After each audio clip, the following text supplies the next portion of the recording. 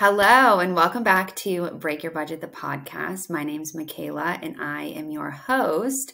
And I am joined today by my very first guest, Austin Hankwitz.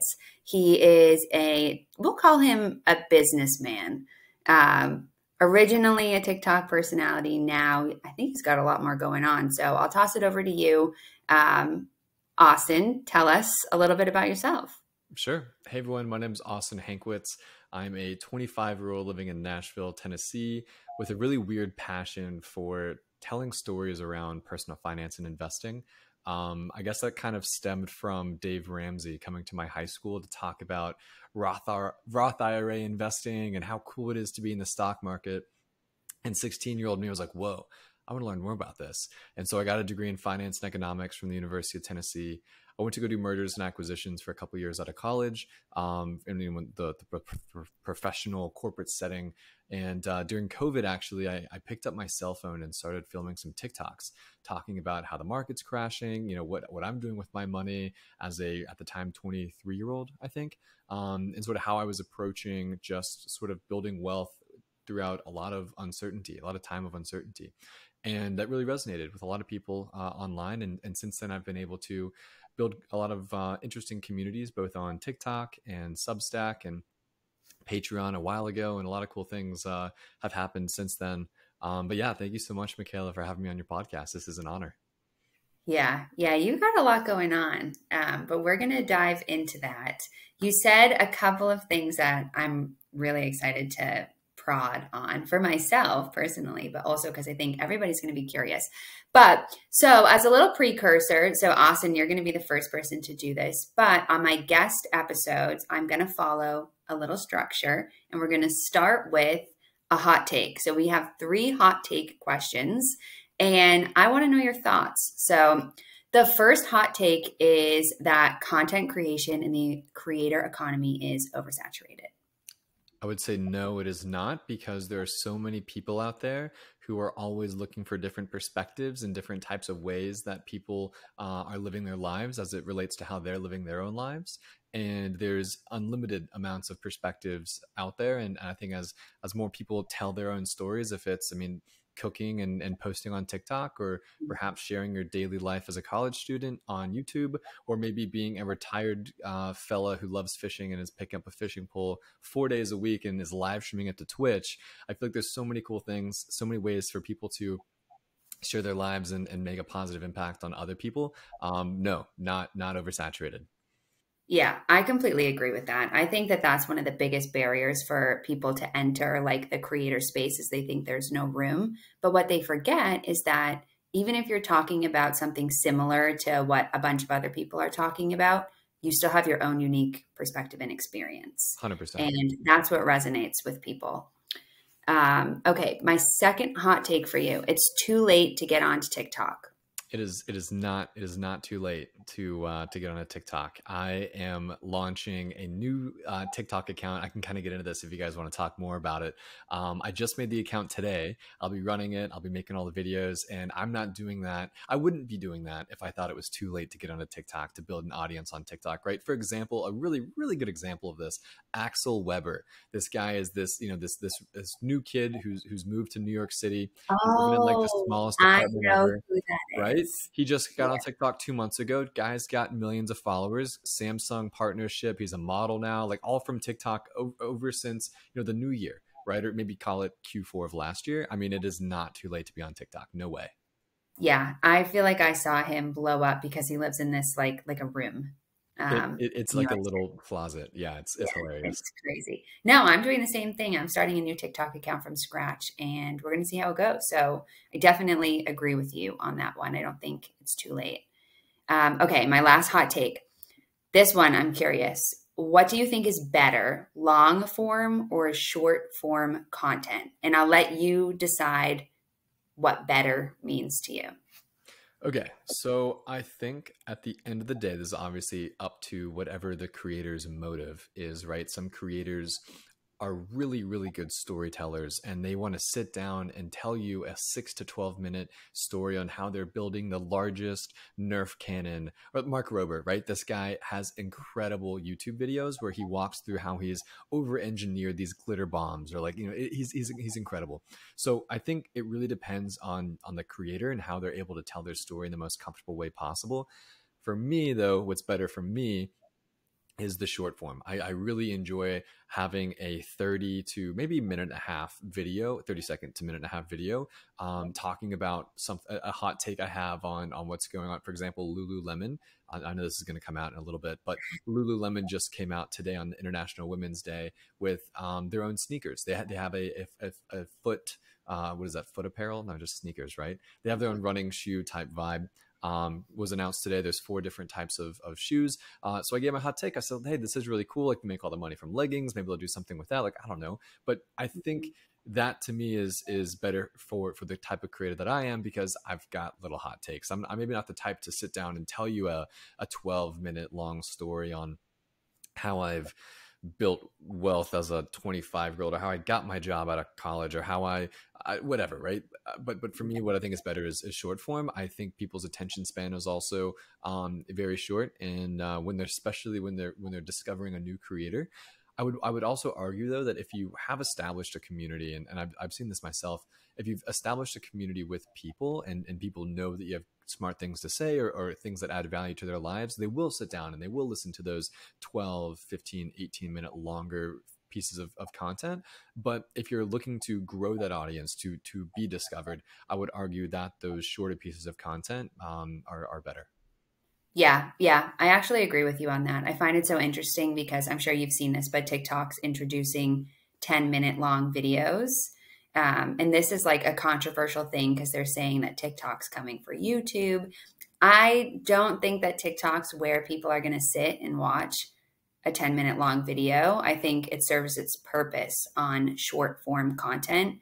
You can take that long form content and put it somewhere else.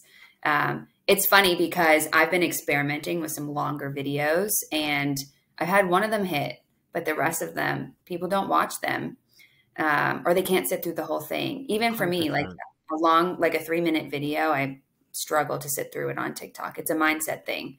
I'm not on there to like I listen. agree. I think that's exactly right. It's a mindset thing. I go to TikTok to watch 15 to 60-second videos. Sometimes it'll be 3 minutes if something crazy, right? But Yeah, I'm on the platform for videos between 15 and 60 seconds. I go to YouTube to watch 6 to 12 minute videos. I go to yeah, Netflix to watch 1 hour long movies. I go yeah, to, whatever, right? It's like everyone has these different platform expectations ingrained within their motives of going to them. And yeah. I think that's it's a massive hurdle for TikTok to try and move past those expectations from a audience perspective.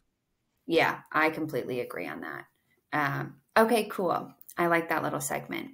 Okay, so now we're going to get into like the bulk of this episode because I feel like I don't know enough about you. And if I, at this point, don't know that much about you, then nobody does. Like, I think that at least nobody on the internet. I feel like in a lot of your content, you share really good educational stuff, but I want to know more about you. So I want to dive in to your like career journey. So obviously you work for yourself, you have a pretty successful business, and that wasn't always the case. You know, you started working a corporate job. So I want to hear a little bit about how you got started working in corporate. So you mentioned what you studied in college. What was the motive behind that? And then when you were looking for a job, what kind of led you to M&A? Okay, so yeah, you want to know me? I'll start at the beginning. So my parents are older. My dad, funny enough, had me, I think, when he was 50. So my dad Okay. right now is 75, 76. Which means when 2008 happened, the recession of 2008, he was about 63, 64. So he was Okay. going into retirement. The market fell out, everyone lost their jobs, and including my dad, and he had to provide for a family of, there's 4 of us total, right? My mom, my sister, myself. Which means he had to do anything, whatever means necessary to create money on a monthly basis through a salary or whatever, right? So we ended up moving across the country from Kingsport, Tennessee to Denver, Colorado on a moment's notice so my dad could have a job and pay for things, right? We sold Wow. our house. I told all my friends goodbye. It was terrible. It really sucked, right? I'm this seventh grader, eighth grader who was so excited to go to high school with all my friends. I had all these friends from, growing up, and like now I've got to just jump past because because of this recession, because the stock market tanked, because my dad didn't have his a retirement anymore. And so that to me was this massive eye-opening moment that catalyzed all of this. I asked myself, told myself, what is the stock market and why is it so powerful that it is forcing me and my family to move across the country? Why is the stock market, why is the economy, why are these things so important and so powerful that it's caused myself and many others to completely disrupt how they're living their lives? And so that's when I really started to say, like, okay, like let me now understand more about what's happened in 2008 and what is the stock market and why do stocks go up and why do stocks go down? And I think that really opened my eyes to, I was always kind of an entrepreneur growing up. I'll tell you a couple of stories about that later. But like for example, I whenever I did live in Colorado, I was able to save up and I got a snowblower for like $80 at Lowe's or Home Depot, one of these places. And on snow days, which were seldom in Colorado, instead of going out and like sledding, I'd like snow blow people's driveways. I remember we made like $150 one day, snow blowing everyone's driveway in my neighborhood. And I was like, this is so cool.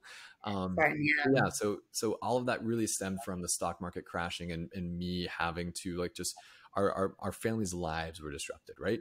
And then and then Dave Ramsey's over here coming to my school. And, Dave Ramsey is there's a lot to say about Dave Ramsey. So So controversial. exactly. But, all that aside, what I'm saying is the guy opened my eyes to what a Roth IRA is, what Yeah. investing is, what money is, right? And so from that, I remember I bought my first stock in high school. It was one of these penny stocks. It was one of these random Chinese companies that we all thought we were going to get rich off of. We all lost our money. How cool is how fun, right? Um, Yeah. but then in college, I was like, okay, I really know that I like to learn about businesses. I like to know about accounting. This is fun. I took my first accounting class. I'm like, that, whoa, I understand this. It makes a lot of sense to me. And so I same thing with economics, right? I took an economics class and shout out to Ken Baker, and I really enjoyed it. And I was like, this is great. So I ended up majoring in finance, and I got a degree in finance and economics. Thing is though that people might understand, I'm kind of even ashamed to admit this or afraid to admit it. I graduated with like 2.8, 2.9. I was not a smart You're student. kidding. I'm not kidding. I was Oh terrible my at testing God. tests. So That bad is of a really test taker. funny. Yeah. Wait, that's a good lesson though, that like your GPA literally doesn't No, matter. doesn't matter. Does not matter. And Yeah. I'll share that further here, right? So, well, what it did matter for me, which was really hard, was the job seeking part. Yeah. That's Not it's one. Well, the thing is too, like I was such a bad student that I was taking summer classes every single summer to catch back up. I mean, I was failing wait, a class that's or two a shocking to year. me. Really? I'm like flabbergasted over Yeah, that. yeah. No, I can grab my degree off the wall. I promise I have it. Like it's right there. Like I graduated. But Funny. no, like so with that being said, I didn't have the internships, right? I didn't have this cool experience, these awesome, cool things to put on a resume. So when I graduated, I was doing everything and anything I could to try and get employers' attention. I ended up, like I said, graduating with like a 2.8 or a 2.9. I think it was 2.79 to be honest with you. But I was on Indeed, I was on LinkedIn, I was on these little places to try and find how where I want. And I was applying for anything and everything. I remember one day I sat down, I applied for like 50 jobs. 50 jobs, just like click and then type in my info, go to their website, do everything I could, upload my resume, write a cover letter. Like I was doing it all. And, maybe like 6 or 7 were like trying to figure out an interview or talk more about this experience or that or whatever. But no, I ended up being incredibly lucky. I got incredibly lucky. I went to LinkedIn to look for jobs, and one of the jobs I'd found, and mind you, I graduated college not having a job, not having any offer, didn't have any, I didn't have shit, right? I had a little bit of money in savings. I was working in the mall repairing iPhones for iFix and Repair. I Oh was like, my that God. was me, right? And so I ended up going to LinkedIn, and I how LinkedIn has those one-click applies where you can Yeah. like, so I Easy one-click apply. applied. Yeah, easy apply, easy apply. So I easy applied to this sort of, the title was Strategic Financial Analyst for Amedisys, the nation's largest home health, hospice, and personal care company. Like home health, hospice, and personal care, that sounds like a bunch of Really? old people and like morbid, like, kind of scary. But look more into it. They're a publicly traded company. Their stock was on fire. They just had new management come in a couple of years ago. A lot of cool things were happening, and so I applied. And a couple hours later, the recruiter called me. Shout out to Liz. And she's like, "Hey, is this something you're still interested in?" I was like, "Yeah, I'm super interested in this for sure." And she's like, "Okay, cool. Like your resume checks out. Like, do you have time for some preliminary questions right now?" I was like, "Yeah, of course." Asked some cool questions, got through that process. And then she put me in contact with the guy who ended up becoming my boss, Nick Moscato. And we had an interview, and then he's like, "Cool, come down to Nashville. You sound like a really cool guy." And by the, I was in Knoxville at the time, so it's about 2 hours away from Nashville. So drove out there one day. I met him in person, had some more kind of questions to be talked through, but it was more of like the let's make sure this guy's not an asshole type in-person interview. And yeah, so that ended up being my first job, and that exploded. I was so fortunate to be around such amazing people, not just from like career development and supportive type people. But I mean, I was working almost every single day with the CEO of a $9 billion company. My boss was the senior vice president of finance. I went to Boston 4 different times with the chief innovations officer, David Mm. Coppins, and we talked about doing fun stuff with Fresenius and joint ventures and strategic acquisitions, like all these incredible things that I totally loved. I understood. I just never had anyone give me the chance to show that I could do those things, right? And incredibly grateful for everyone at Amedisys for allowing me to do that. But it was a blast. Yeah, it's very interesting hearing your experience as a college student and how, I think there's a lot of pressure on kids in college. Like you're still a kid when you're in college to perform really well, and that has a direct correlation with your success in the workplace. And it's just not true at all, because I know a lot of people who have been stellar college students and really struggled with the transition into corporate America, and then hearing your story, that's like kind of the opposite, where you had a really great experience and you got a lot of really great opportunity and did very, very well. Um, it's an interesting perspective, because I feel like it's not talked about very often. So thank you for sharing that. I'm Yeah. curious too, in your job, because it sounds like you had, again, like a breadth of experience, and you were, working under or being mentored by these very high level executives. What in corporate America kind of helped you in your current business venture situation that you're in? And we'll get into the details of what you're doing, but I'm curious, like, if Yep. you were looking back on your job, what are the two or three things that you really took away from it? 100%. One thing helped me the most, and it was, and like, it is so underrated: resourcefulness. Be Mm, resourceful. So for example, right, my boss would come to me, "Hey Austin, these are our competitors. We need," like, he does investor relations too, right? So we had earnings calls I had to figure out, like this and that. He's like, "They just had these earnings calls. They had these things go on. Like, we're trying to anticipate what questions we might get asked, or this might happen, whatever. Like, help us figure that out." And so, like, newly hired Austin Hankwitz was like, "Okay, cool. Like, what do you want me to do? Like, where do I find those things? Like what happens, right?" And newly hired Austin Hankwitz was told, "Figure it the fuck out, man. I don't know. Just like be resourceful," right? Like, that to me was the biggest takeaway ever from at least the job I had. It was like, yeah. just figure it out. I don't care how you do it. I don't care what happens, but like, be resourceful. Google.com is so underrated as a website, right? Just like type stuff in and learn and Mhm. figure it out. And I take that now into everything I do. If it's, trying to figure out a cool, post to have on Substack as it relates to cyber warfare that's happening or could potentially happen with Russia and Ukraine, or if it's maybe a post on me trying to figure out a really cool take to have on TikTok about someone's experience with, I don't know, right? But just being resourceful was a massive just takeaway that I had in corporate America that I think, I'm positive I will continue to use for the rest of my life.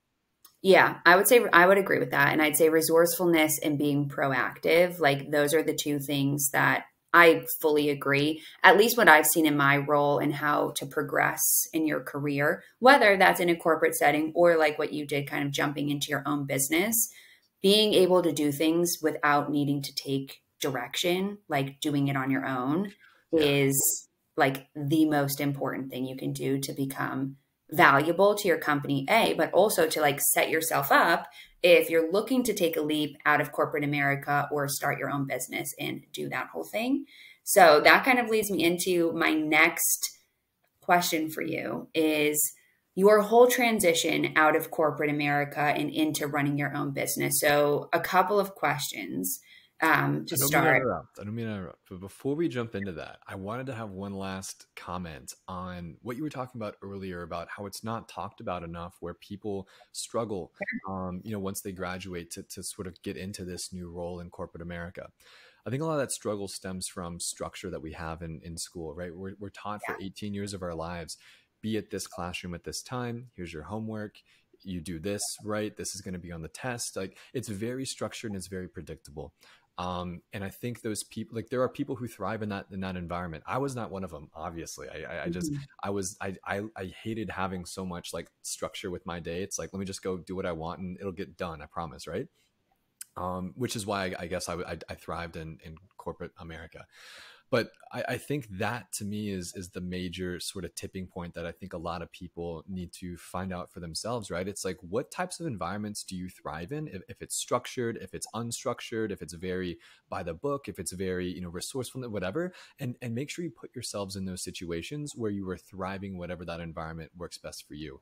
I think it comes down to like self-awareness and other things like that. But yeah, now I think about it, I think I don't know, just want to add that before we jumped in, but yeah. Yeah, no, that's an amazing point. And that's another thing too that like I've experienced myself is I've learned the kind of environment that I feel like I perform very well in. And now I'm able to like suss out different opportunities that come across my way as this is or isn't the right fit for me because I know how I work. I know what I'm looking for. I know where I want to go.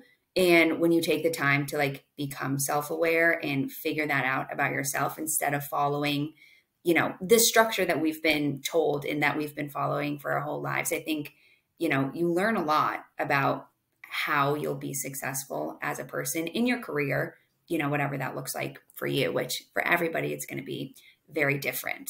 Definitely. And I think you're Now, a good example of that. I So appreciate that. No, I was gonna say now we can get into the next question. yeah. So I think this is where it's going to get, I think, a little bit more juicy. I'm curious, what was your experience? So first, basically you came onto TikTok during COVID, like a lot of other people did. And you were one of the people who I feel like pioneered almost part of this personal finance content creation niche on TikTok. I feel like you were one of the first ones. You definitely came up on my For You page early on. And I'm curious of what prompted you to do that in the first place, Sure. like posting on TikTok. Where did your first TikTok come from? And what was So it? Do you remember? I do remember. Okay, so backpedal, it's like late 2019, right? Yeah. COVID wasn't, it's not a thing. Um, I'm watching Andre Jick. I'm watching Graham Stephan, Meet Kevin, these rock stars on YouTube, not just crush it from a personal brand perspective, but make so much money. They are making, I mean, Graham Stephan does like this is how much I made this year video, right? And I'm like, this guy made $400,000 on YouTube. What the fuck? Like, this is so cool. Like, let me do that. So I went out and I was like, all right, let me go make a YouTube channel. I want to do this. I want to be one of these personal finance personalities. A lot more similar to Nate O'Brien. I don't know if you know who that is, but he's a rock star, but he is he's very practical, right? And I wanted to be similar to him. So I made a video. I was thinking it flopped. It looked terrible. Nothing happened. I didn't know how to edit it. I didn't know how to make a thumbnail. It was just so much time and energy. And I was already working, maybe call it 65 hours, 70 hours a week at a Medisys. I just didn't have time. So then I thought, okay, well, if long form, horizontal content on YouTube isn't my thing, I still want to share. I still want to talk about this. Where can I do that in the most effective manner with a very little overhead? And so I took a page out of Gary Vee's book. I'm sure you know who Gary Vee is. But he would always say, it doesn't matter how high production quality the content is. It matters what you're saying. It matters the impact you have on the person listening. And so I knew what I wanted to say. I knew that I wanted to talk about personal finance and investing and my experience getting to a favorable position at 22, 23 years old from a financial perspective, because I started, I was investing with Betterment at 18 years old. I knew how to invest in the stock market, stuff like that. And so I said, okay, well, let me do what I can and let me just be resourceful. Picked up my iPhone 8. I still had a home button, right? Yeah. And so I pick up my phone and I download TikTok because that's what everyone's doing at the time. And instead Yeah. of dancing or maybe making doing a challenge or making cookies, which is all great things to do, by the way, I instead pointed my phone at my computer screen, showed people that the stock market was crashing, explained to people that the last time the stock market crashed like that was in 2008, which had presented a incredible buying opportunity for baby boomers, which at the time were, call it, they were probably in their, I want to say late 40s, early 50s, right? Heading into retirement Yeah. pretty soon, but not too soon, but a great buying opportunity for these people to build wealth. I gave all the stats for how long recessions last. I gave the stats for, Yeah. a specific, it was called SPHD, which was it's the S&P 500's highest paying or highest yielding dividend stocks with the lowest volatility. It's an ETF, SPHD. And so what I did is I modeled out and at the time it was trading at $28, $29 a share. So I modeled out if someone bought one share of this ETF every single month, right? $30, very attainable. I modeled out how much that would cost over a year, 3 years, 5 years, what that would look like, assuming that the stock market would continue to appreciate, considering these are the S&P 500 stocks, right? So call it 6 to 8% a year. And then also the dividends reinvested, stuff like that. And I showed people how easy it was to build wealth. And I showed them how easy it was to begin to have passive income, right, through dividend investing. Took off like a rocket. People loved it. It got 400,000 views in the first like 12 or 18 hours, a million views over the first day or two. And I had tons and tons of people just saying more, more, more, more, more. Where can we get more? And so what's funny though is like I was scared. I was like, I don't want people to know I'm on TikTok, because at the time, like TikTok was like an app for I know people that the were like dancing and like Josh Richards, right? It's like Noah feeling. Beck. Like I'm not him. I'm not trying to be him, right? Being a creator wasn't it yet. Um, and to your point about pioneering all this, Humphrey Yang, um, Justin O, gosh, what's his name? And Main Street Wolf. I forget his first name. Anyway, those were the logical finance as well. Yeah. Those were some of the guys who pioneered. We all had a group chat like back in March and April of 2020, and we're all like, "What?" Oh, and Imani explains Zaid. Yeah. Yeah, Zaid. Uh, anyway, those were all rock star folks, and they still are rock stars. It's just really cool to see how everyone's transformed, and I definitely want to give credit to where credit's due. Yeah, I'm familiar with all those guys. I think that it's so interesting to me, and we're not going to dive too deep in this unless you want to, the difference in male finance content creators Sure, and female sure. finance content creators, and just like how you message things, saying the same thing, but the messaging is so different. I find it fascinating. But back What to do you your mean? point on like sharing your dividend stock that you were Uh-huh. talking about, do you find that mapping out and laying out numbers is what truly resonates with people? Yes, yes, yes, yes, yes, yes. 100,000%. My most viral videos are me making a clear roadmap as to how someone goes from point A to point B with their money, right? So my Why most do you viral, think that is? because people want to know, like people don't, I love people, right? I'm not trying to be mean to people. People don't want to do the research themselves. They want to be told what to do. This was Mhm. why my Patreon and my Substack were so successful, right? People want to find someone that they can trust, who has done it before, and they want to just do what they're told, right? Just do what this person has done, and continues to tell them what to do. For example, right, my most viral video, it's got probably 17 or 18 million views across Instagram, Twitter, and TikTok. But it's me showing anyone how to retire a millionaire over a 40-year time period by investing toward their Roth IRA or within their Roth IRA, right? And so what I did is I said, step one, make taxable income, right? Because you need taxable income to invest with a Roth IRA. Step two, go to betterment.com, open up an account, right? Step three is obtain or make $250 a month. Boom. Step 4, put that money and transfer it to Betterment. That's all you have to do. And people are like, whoa, Yeah. I have to make money. I have to open up an account and then I just transfer the money into this. Like, that's so cool. What's Betterment? And I didn't have a deal with them or any means. It was who I used at 18, right? Because Yeah. and that's what I was doing. Right. And so I was just trying to share my experience, share what I was doing as a 23, 24-year-old at the time. Just who's also trying to figure it out. And people said, this is simple. Why isn't everyone doing this? And I ended up funding 40,000 accounts for Betterment. 40,000 people saw that video and started investing toward their retirement for the very first time because of a TikTok video that I made, which is the coolest feeling in the world, right? And not just how awesome that is for these people to start investing, but Betterment, a company who's crushing it, is doing a lot of really good things for a lot of people starting investing for the first time. You know, I saved them $7 million in ad spend. I added $78 million in enterprise value to the last round of funding, which is incredible, good for them, right? But it's like, it's awesome. I love it. And it's to your point though, I 100% agree. People love to be shown a map on how to go from point A to point B in a very easy step-by-step manner. People like to be told what to do, knowing that they can trust the source telling them. Yeah, it makes it feel possible. It makes it feel like the stuff that you're seeing on the internet isn't just stuff you're seeing on the internet. It's stuff that you can actually do and apply to your life. And it doesn't take hours and hours and hours. Because I think, too, something that you're really good at is breaking the stock market down to be less intimidating. Like, I feel like the stock market can be, if you don't know anything about it, incredibly intimidating. And it's hard to figure out where to even start. So having simple breakdowns is like life-changing. It's life-changing information for people.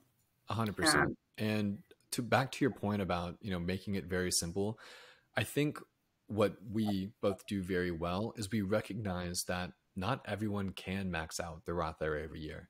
Not everyone can invest hundreds of dollars a month. Not everyone can do those things. And so I think another reason why that initial video about retiring a millionaire went so viral is I said, okay, and if you don't have $250 a month, let's plug in, let's pretend you only have 50 a month or 100. And I still showed a model. I still showed the numbers as to what that looks like. So, Yeah. and I didn't just start at, when I did my model with the Excel stuff, you can like, yeah, but I didn't just start at 25 years old or 30 years old. I started at 35. What it would look like if you started at 40 years old, right? People, not everyone comes from the same starting line as it relates to when they start investing or how much they're investing, but like just being able to help them conceptualize what it looks like for them and say like, this is attainable. You can do this. Like, let's all do this together. Like, we got this. Like, it is a game changer. Yeah. You should remake that video and see how it does. Okay. Maybe I will. Okay. So obviously you've had a lot of success on TikTok and you made the leap from your corporate job to becoming an entrepreneur, doing your own business. You have a business partner, a co-founder. Tell me about that. Like where did the needle turn for you to make that jump? What did you do to prepare financially? And give me the whole story. Yeah. So I was making $65,000 a year at Emeticis. It started at, I think, 62. It was bumped up to 65, and I was overdue for another bump to like 70 or something, right? But I was making about 65,000 a year. I took that money. So from a take-home perspective, I think it was close to like 3,800 a month, 4,000 a month, something like that. I have a roommate. I've always lived very below my means, right? So I had a roommate I lived like in a terrible location in Nashville so I could save money. I had a roommate. I was doing everything I could to save as much as I could and also invest toward, I didn't care about going to the bars. I didn't care about going out and experiencing Nashville. Like, I just cared about being in the best financial position. With that being said, I think that was a major step in the right direction that assured me that I could make this leap, right? So how it all started was, I'm making a couple of videos on TikTok. I get a random company here and wants to sponsor my stuff, $100. Like, yeah, $100 sounds good to me. Like, let's do it. And then the video with Betterment popped off. I want to say it was like June of 2020, maybe July. And they're like, hey, let's continue working together and we'll pay you $3,500 a video. And I'm like, wait a second, you want to pay me $3,500? That's how much I'm making for a whole month's worth of work at Emeticis, and I'm working my face off over there, and you want for a video? Like, let's do it, right?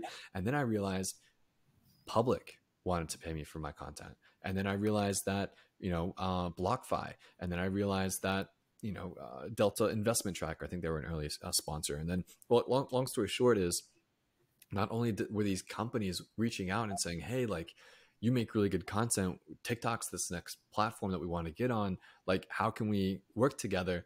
But so not only that, but I also had this Patreon account. And so what Patreon was, is it was this smooth extension away from my TikTok, which was video, into a more written context, right? So when someone said, or when I maybe said like this, it's SPHD video, it's 45 seconds long, but on Patreon, I can write a 12 paragraph essay sort of on the holdings inside of SPHG, the dividend growth that those companies have had, all these other different things. I can cite my sources and I can give people all the information they need to make the best decision with their money.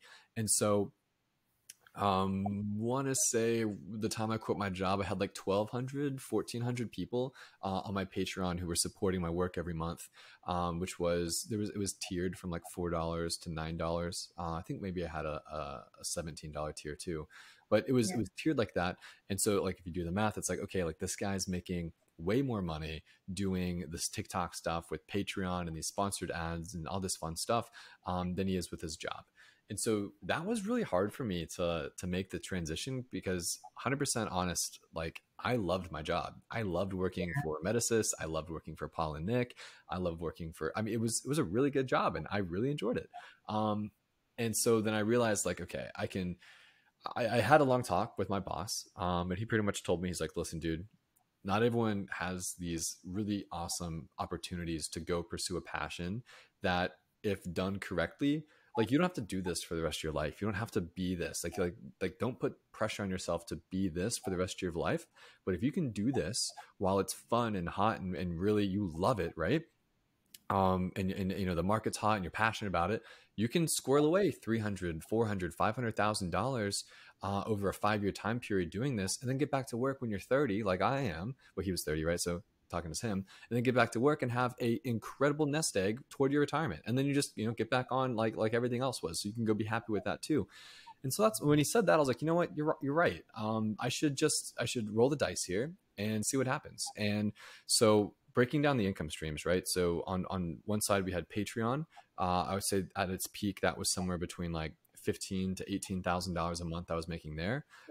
Which, just to pause there, is like really, really, really, really great money for starting a business. Like, I what? was flabbergasted. In like 6 months, like, it is it's unbelievable. It is, yeah, that's insane. Really crazy. Yeah, I was incredible. I mean, the thing was, like, the money, in my opinion, yes, it was super grateful and super just, I can't even put it into words.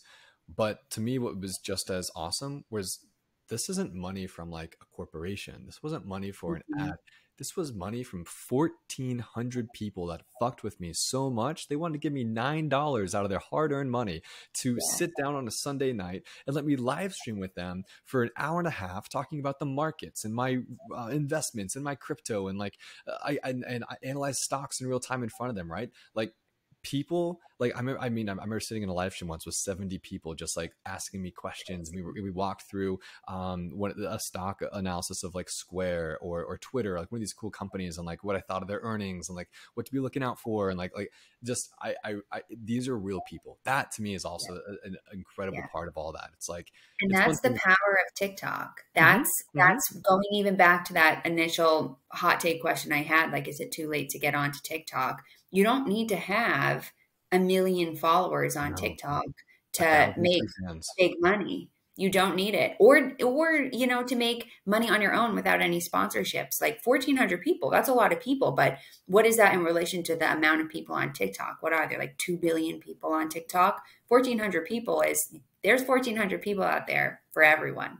100%. If you're listening right now and you haven't yet heard of the essay, I think it was Mark Andreessen that wrote it. It's called 1,000 True Fans. He wrote it, I want to say, like 4 or 5 years ago, but it's pretty much him saying, like, find your passion, figure out a way, now that the internet allows us we can talk to the world, right? Figure out your passion, talk about it in such a way where you can garner your 1,000 or 100 true fans that want to give you that $5 a month to get your perspective or support what you're doing monetarily. And then, like, you're good. $5 a month, 1,000 people, that's $5,000. Like that's how much I was making, more than I was making a month at a night, Yeah, right? that replaces a livable corporate income. 100%.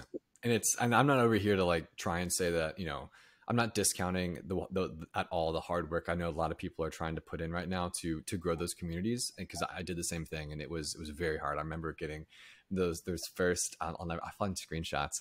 I was making $89 one month.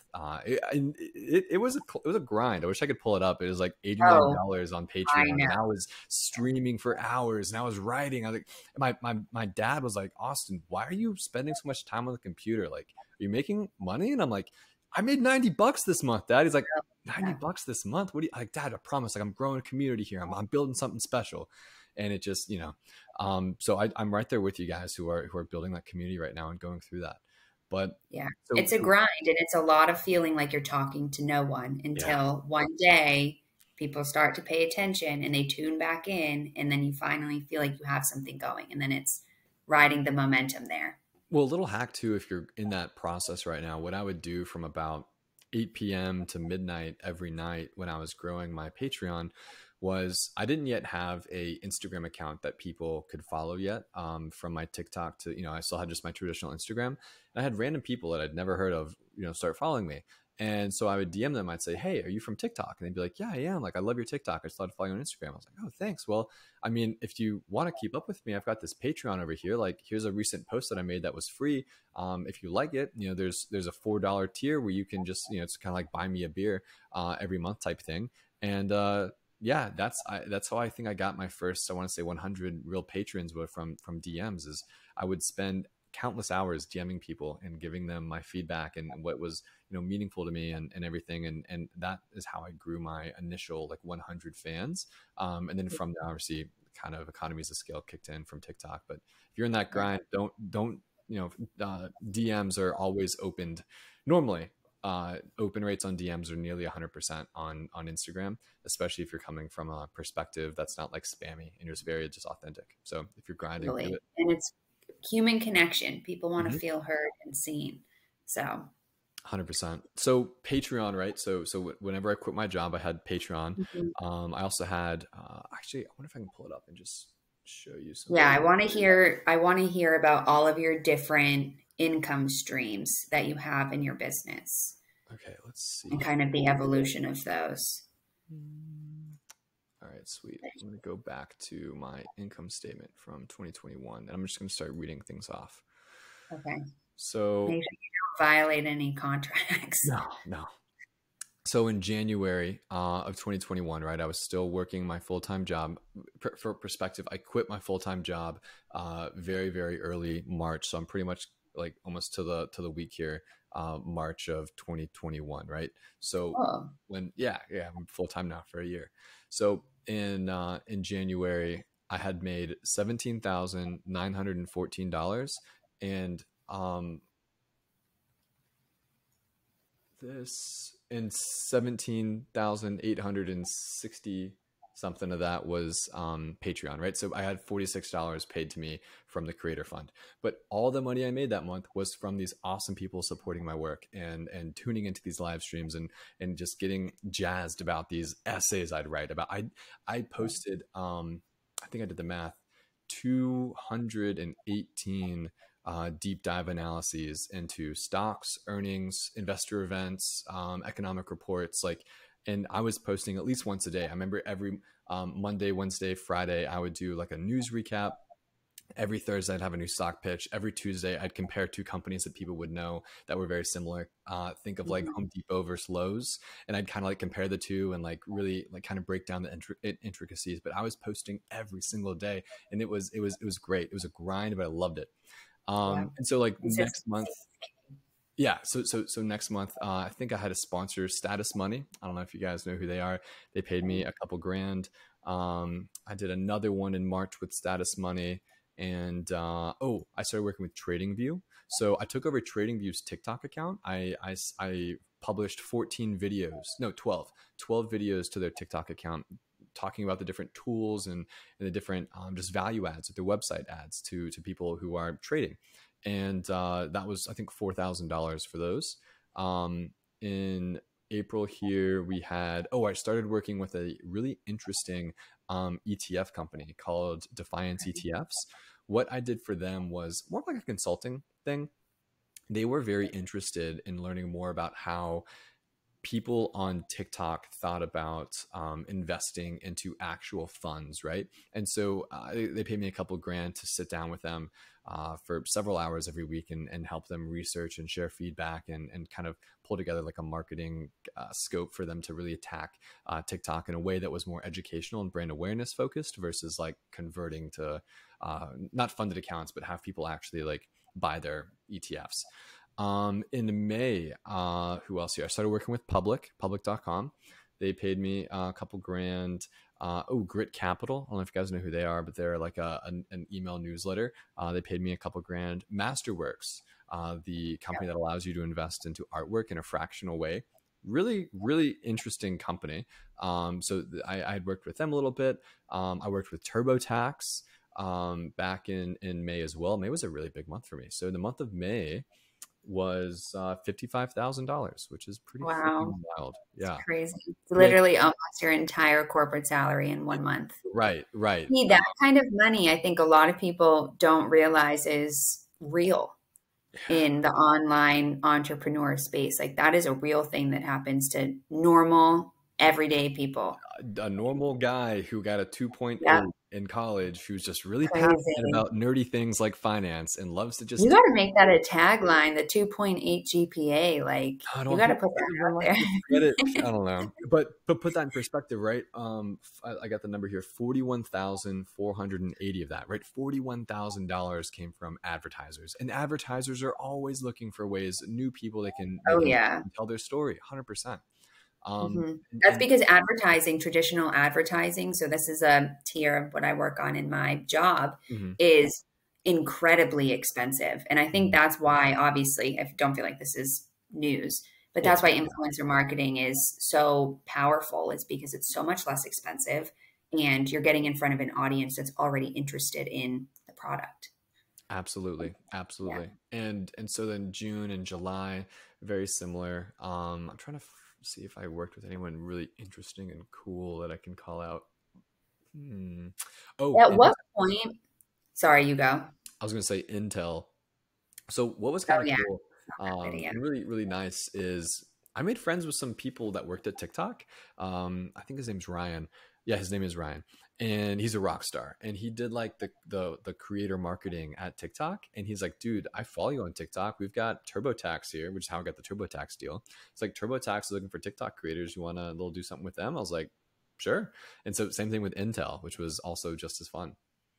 Yeah, that's really cool. I am curious, at what point did you start to see like these 20, 30K months start turning into bigger and bigger and snowballing for you? Was there like a switch that happened? Did you introduce new income streams? Like how did that kind of come to be?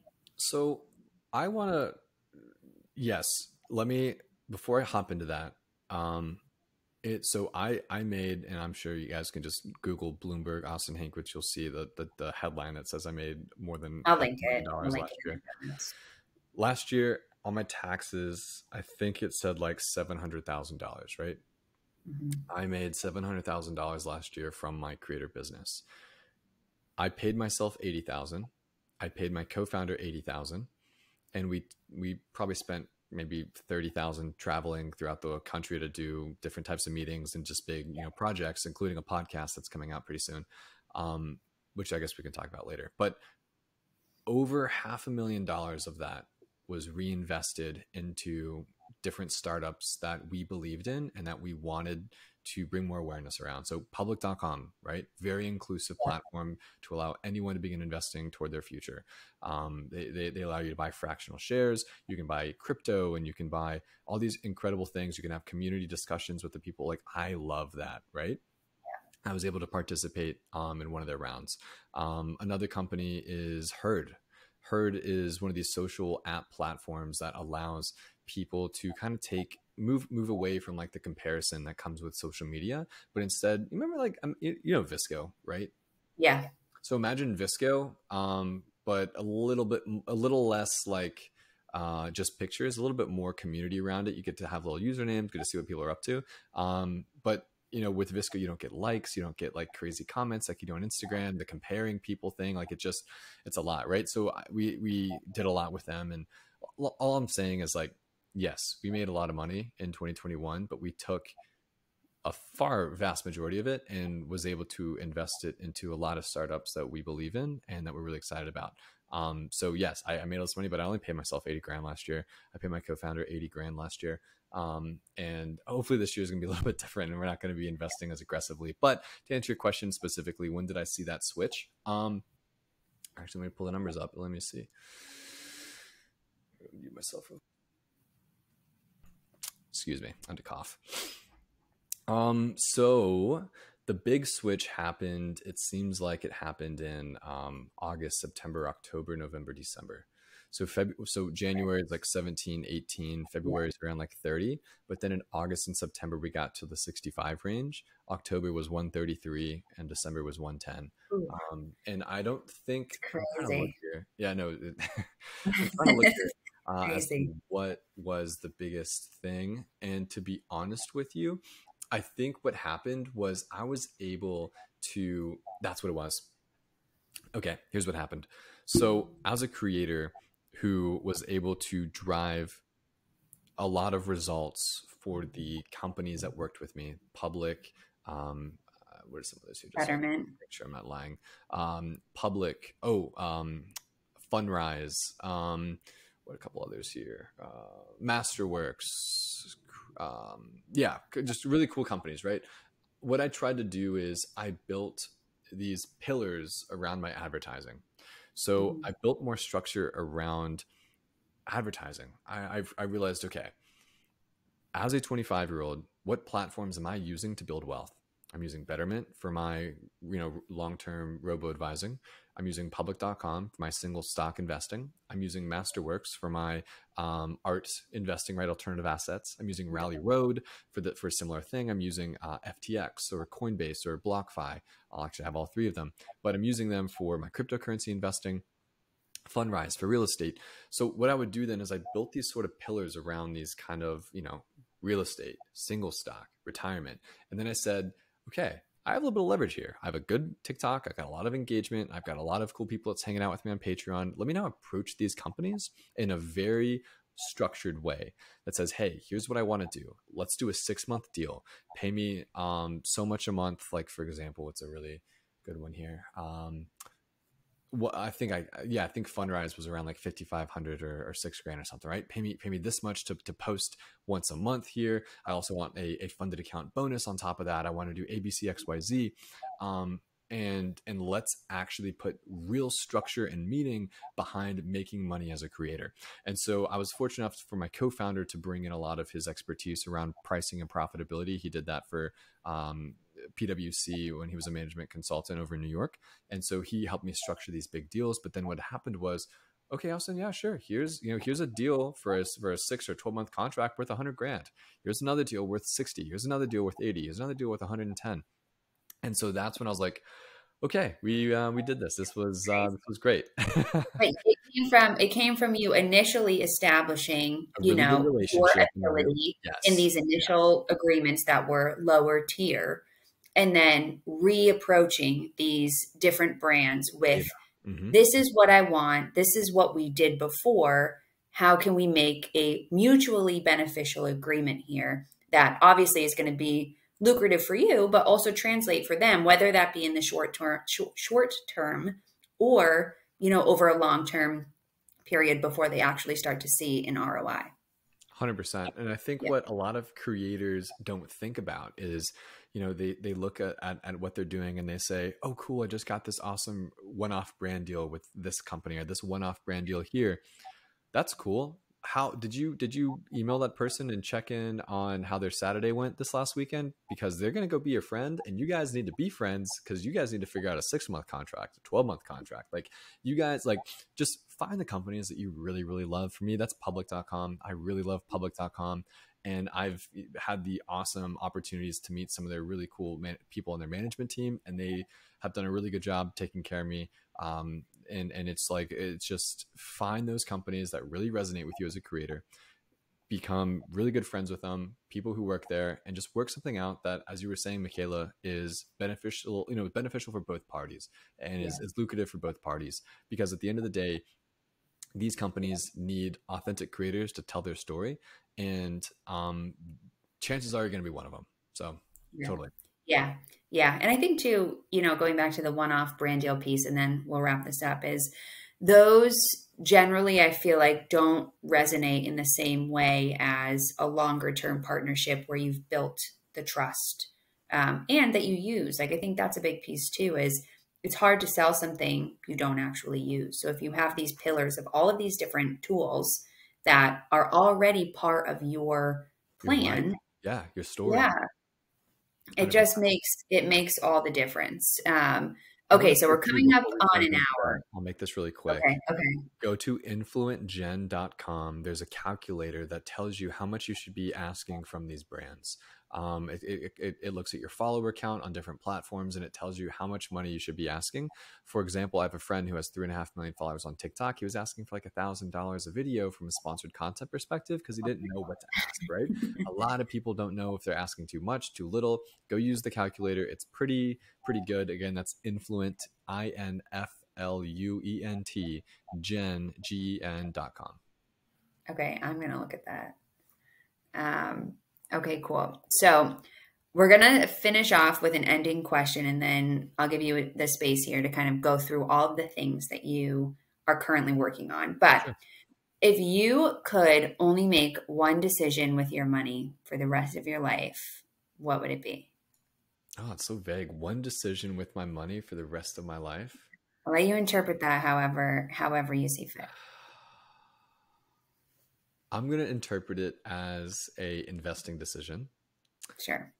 Um, one decision with my money for the rest of my life. That will be, I will take, oh, actually, I'll do it like this. One decision with my money is I will not go back to the conformity and the glass ceiling kind of corporate America. Once you get that first hit of money that you make on the internet or with a side hustle, something I loved, and I had those early hits when I was in middle school with the snow blowing. Like I loved it, right? The building a business. Once you feel that and you see that you can make money, you bring value to the world just the way you are right now, just how you come, you will quickly sprint away from your job and go all in on something you're super passionate about. That's the decision I'm going to make with my money for the rest of my life, is go all in on myself and not have just bet on myself. That, I think that's gonna be my answer. I love that answer. I really love that answer. Cool. Thank you for sharing Yeah. that. Okay, so you've got a lot of things that you're working on right now. Where can the people find you? So you can find me at Austin Hankwitz on TikTok. You can find me my personal Instagram at Austin Hankwitz, or wits.business, which it's kind of a dead account, to be honest with you. But yeah, Austin Hankwitz on TikTok, that's the place to find me. If you care at all about super nerdy stuff like earnings analysis, or what's happening with the economy, or why Snowflake stock traded down 30%, or whatever's happening with single stocks and all that fun stuff, go to rateofreturn.substack.com. Or yeah, just look up Rate of Return Austin Hankwitz on the internet, and it should pop up. It is my Substack, which is pretty much like a blog, email newsletter type thing. No pressure. Go read it. A lot of it, like literally 95% of it's free. So thumbs up there. And thank you so much, Michaela, for having me. This was a blast, and I hope I can come back. This was a lot of fun. Cool. Thank you for coming on. I'll make sure for everybody listening that all of Austin's information is linked in the show notes. So don't forget to take a look down there and go check him out. Follow him on TikTok, Instagram, although I think you need to zhuzh up your Instagram a little I bit. know, I'm slacking. I'm not very good at the whole social media stuff. That's what's actually really funny, is why like I just record on my cell phone with TikTok. It's like I don't know how to do all this stuff. I don't know how to edit these videos and make them cute. I just record my computer screen. Yeah. It doesn't have to be complicated. I know. Cool. But thank you so much for coming on. This was fantastic. And I will catch all of you guys in the next episode. Make sure you let me know who you want to come onto the podcast. Don't forget to go leave a review on Apple Podcasts. It really helps me and it pushes the podcast out. And we'll catch you next week. Thanks, guys. See ya.